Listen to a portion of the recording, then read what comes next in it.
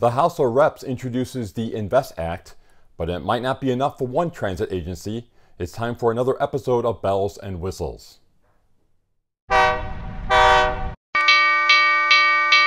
Hello everyone, Bill Wilson, Editor-in-Chief of Railway Track and Structures magazine, with the top news stories we were following the week ending June 5th. Number 4. After an April 24th derailment left damage to a vehicle overpass in Shreveport, Louisiana, emergency repairs continue to be on hold.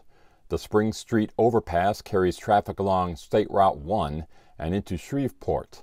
Contractor Huval and Associates was told to start the bridge repair work on May 15th, but as of June 1st, the contractor was still gathering materials and bringing equipment to the job site. Work is scheduled to begin in the coming weeks. Number 3.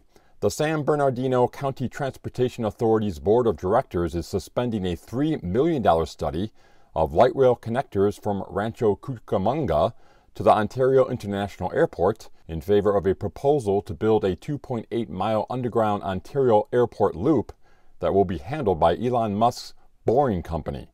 The loop project will have a tunnel system that is 35 feet underground and 14 feet wide. Number 2. The House of Representatives has introduced the Investing in a New Vision for the Environment and Surface Transportation in America Act. The measure calls for a 5-year, $494 billion investment, including $165 billion for transit and rail.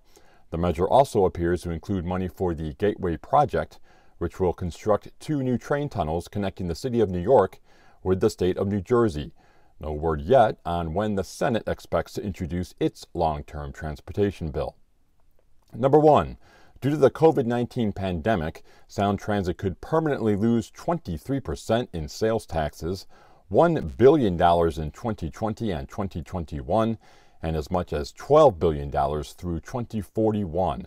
Sound Transit is looking at a number of options to save its massive system expansion, including extending debt payments, breaking up lines into phases, and pulling some features from planned routes. Know an outstanding engineer? Time is running out to submit him or her for RTNS's Engineer of the Year award. The winner will be recognized at ARIMA's annual meeting and expo in September in Dallas. Nominations are due by June 26th. To nominate, use the URL you see on your screen. That's a look at the top news stories we were following the week ending June 5th. You can check out the latest news at www.rtnds.com. You can also find us on social media. We are on Facebook and Twitter. Have a great weekend, everyone.